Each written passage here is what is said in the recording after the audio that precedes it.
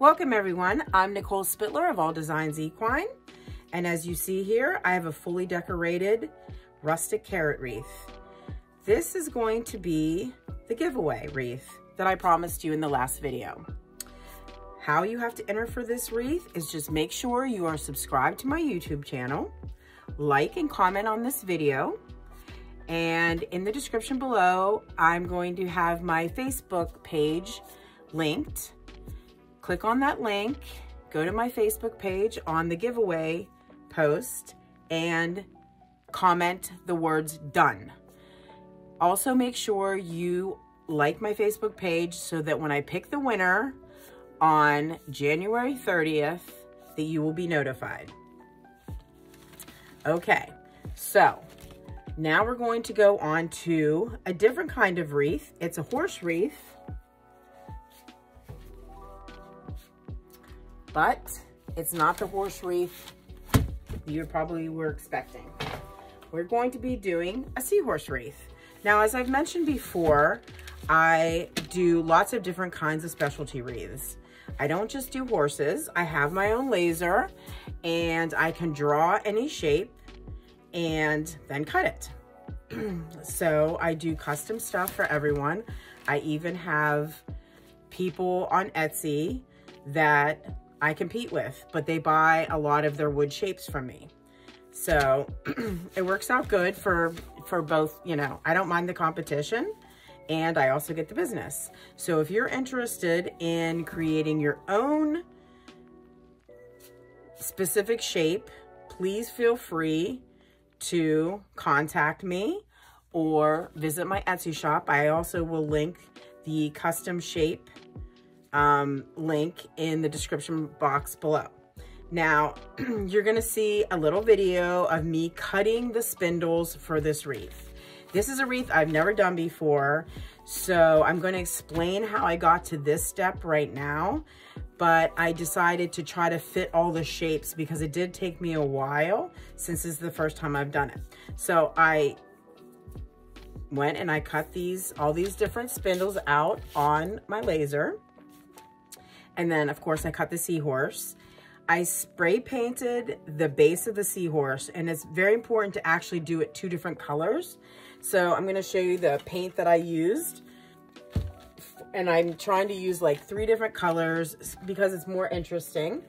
So the base of the seahorse is actually this iron lac color. Let's see if it says the color. They used to have it printed on the bottom.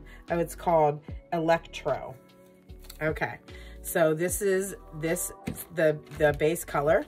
And then I have this as a Rust-Oleum, which is vintage teal. It's like a dusty, and it gives it a little bit more of a rustic feel. And then I just hit it a little bit with some more iron lac, which is like almost like a periwinkle or a baby blue. So those are the 3 different color paints I used. So I glued, like I said, I painstakingly kind of figure out where everything went. Then I just took hot glue and I glued it.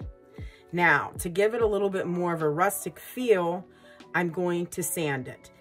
Instead of sanding each thing individually and then gluing it on, it's actually easier to do it once it's glued on.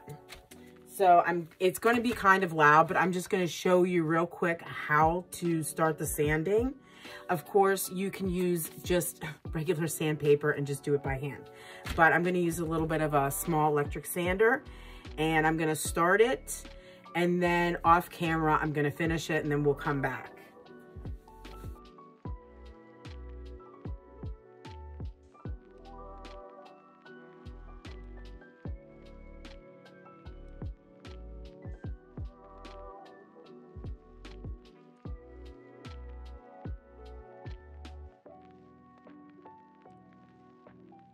Okay, so I'm gonna do that through this whole thing, but you see, to actually get the rustic, I'm gonna take off some of the paint. So I'll be right back and we'll see how that goes.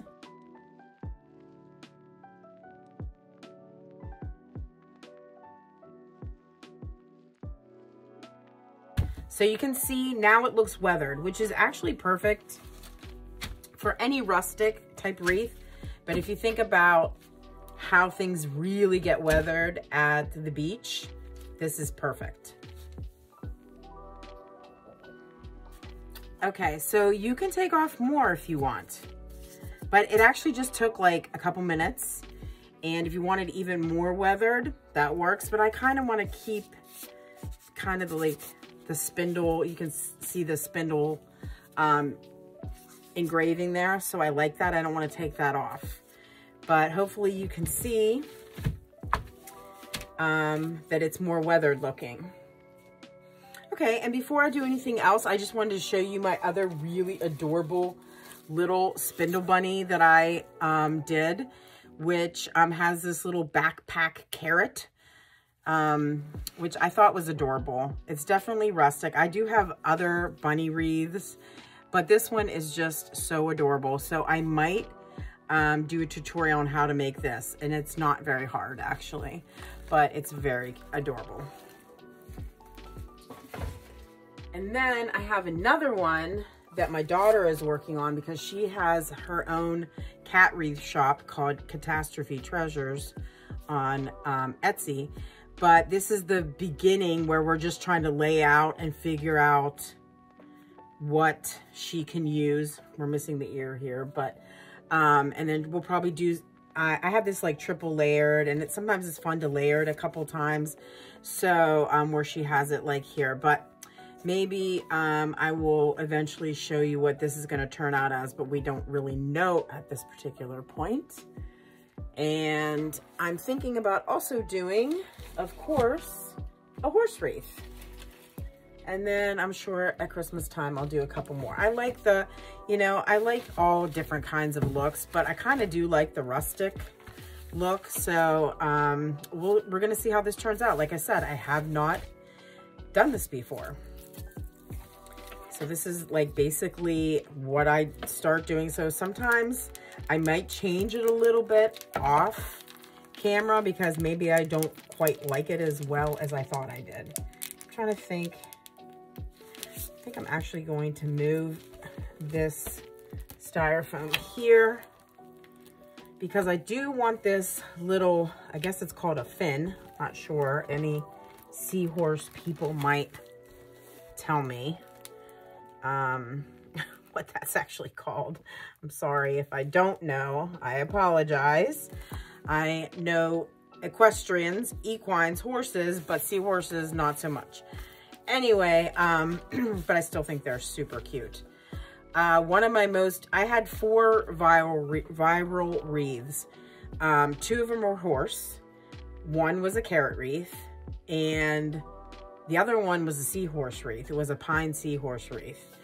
So even though, yes, I had some equestrian wreaths, but 2 of my most popular wreaths weren't even horses. So you just never know. All right, so I think I'm going to keep this fairly simple because I don't want to, you know, the design is actually part of what's so cute about it.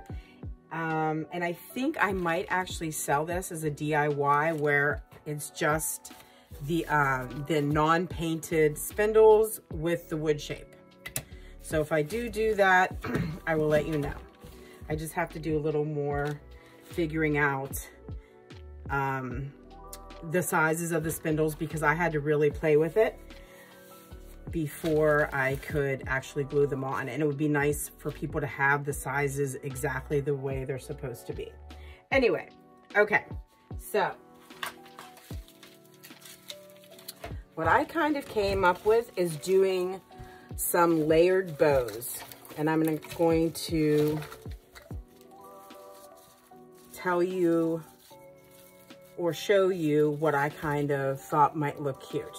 So you kind of do have to be creative in looking at some items that, even though this is not really nautical, but we could maybe make it look nautical, even though like this ribbon is just burlap mesh, and in and of itself, it's not really nautical. This rope is not really nautical rope, but it could maybe look like nautical rope. So I'm going to use this rope, which can be used for so many things. And this is why I use this rope all the time, because It can go into so many different looks. It can look rustic, but right here, it's going to actually look nautical. So this is like this green mossy ribbon that I found at Hobby Lobby, and I thought it was pretty cool. So I was thinking maybe this could also resemble a little bit like the ocean. But then I decided, well, maybe I'll just lightly spray paint it these colors, but then sort of keep the green. So it's like has these different colors, and it's gonna kind of look like the sea. Maybe I'm crazy, but maybe like seaweed or something like that. So I just thought, well, maybe that'll look really cool. And maybe I might not have even had to paint it, but I decided to do it anyway. The first time I do a wreath is not always necessarily the best thing that I come up with, but I'm going to try. And I took some grapevine, I soaked it, and I made a bow out of it. But this also has a little bit of grapevine wire. The thing about grapevine wire that's really cool is it's wire, but it looks like grapevine. So some of this is wire, some of this is grapevine. I do have some grapevine horsehead wreaths. They're very difficult to make. Not my favorite thing to do, but you have to soak the grapevine, and usually I soak it for a good week, get it really soft, and then I can mold it. Well, this is kind of that idea, but I'm only using a few pieces of grapevine. Now, grapevine obviously also is not very nautical but if you think about driftwood, that's kind of how I came up with this. This is very loose, trying to get the driftwood because I didn't really have any driftwood. And if I did have some, I would definitely use it, but I just didn't have it on hand. And I literally just came up with this idea tonight for the video. So once again, going on the wood theme, and I love the Solar Wood flowers because they are so good with so many things. And I'm kind of going into the driftwood looking thing, very far away, but at the same time can be loosely configured for this. Okay, so I'm just gonna layer everything together. It's not gonna take me long. I made the bows ahead of time, and I'm just trying to figure out now, like, how I'm starting the layer. I think I'm gonna start this at the bottom because it's pretty big. So I also tied this with grapevine wire instead of my regular wire, so it was longer and a little sturdier. Okay, I'm just gonna push that down in. Okay, we're gonna see how this looks. I'm going to take this and I'm gonna put it behind it.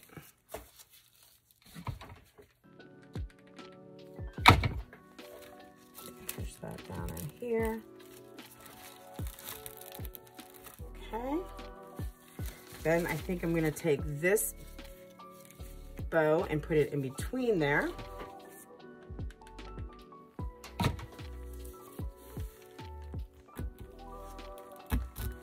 And you see I also have a starfish, and I do have some shells because obviously we really want to get that beachy theme.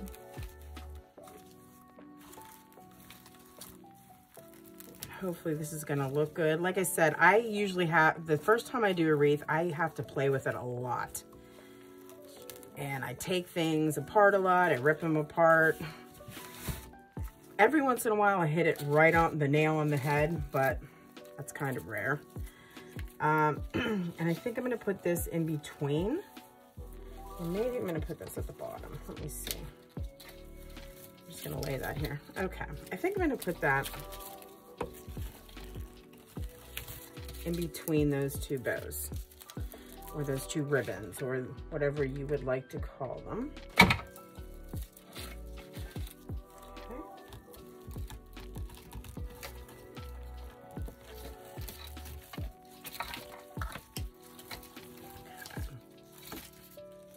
All right, now have these wood flowers, and I'm also going to put them in between, hopefully.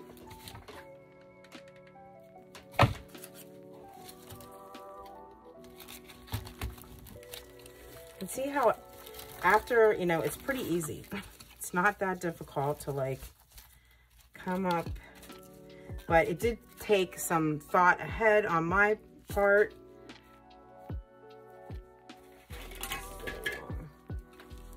Trying to figure out what I wanted to do to keep it very rustic. I have these wood fish somewhere and I can't find them. If I find them, I might put them on at a later date. Okay, so let's see how that looks. It looks pretty good. And then now to figure out where to put this. I don't know. I might just kind of hide it and have it like peeking out. So this is so white. I might like to hide some of the starkness of it. So it's just kind of like peeking out there. I don't have it glued on very well. Better. Okay, and then I'm gonna go and grab some shells. Okay, so in keeping with the nautical theme and kind of going with the equestrian theme, I'm going to put like this little bridle on him. It's just gonna be very little bridle because so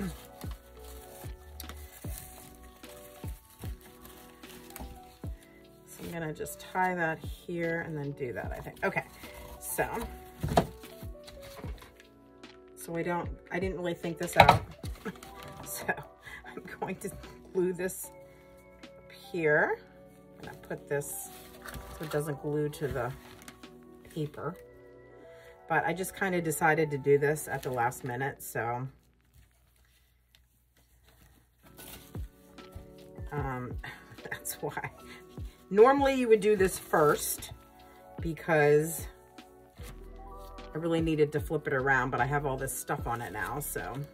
Okay, so I'm going to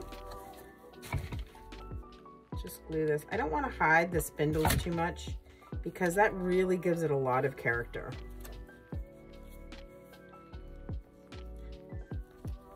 And we definitely want to keep the character of the wreath. Wreaths are very popular. People love to invite their friends and their family into their home. And, you know, most wreaths do kind of give an indication about who lives in the home. It's a first impression. Neighbors also are generally envious of some of the wreaths that people hang on their homes. And it's great curb appeal. So it definitely is kind of important because it's like a first impression. Okay, so these are these like, I think they're called clamshells. I could be wrong on that too. I'm definitely not 100% sure what these are called. But I just decided to put those here, and I think I'm just gonna, I think this is a mussel. You can tell me if I'm wrong with that too. Just doing these kind of guesses. Okay. And we're gonna stick that little baby in there. And and I'm gonna put him up here because this is heavier, and this whole thing will help hold that in place. Okay, so I might put like another little shell here. Okay, so I'm gonna put that little there, and I think that's gonna be it.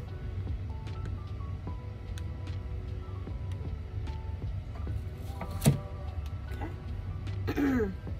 So once again, please feel free to participate in my giveaway, and I will pick the winner again on January 30th. And then I might actually do another giveaway. I haven't decided yet, depends on how crazy I am in February. But like I said, like, subscribe, comment, and then go to my Facebook page and comment done. And make sure you like my page so that when I actually announce the winner, it's going to be on my Facebook page. It's not going to be on my YouTube channel. It's going to be on the Facebook page. All right, there you go. And if anybody also has any ideas for future wreaths, I would love to hear about it. That would be awesome. All right, until next time, thank you.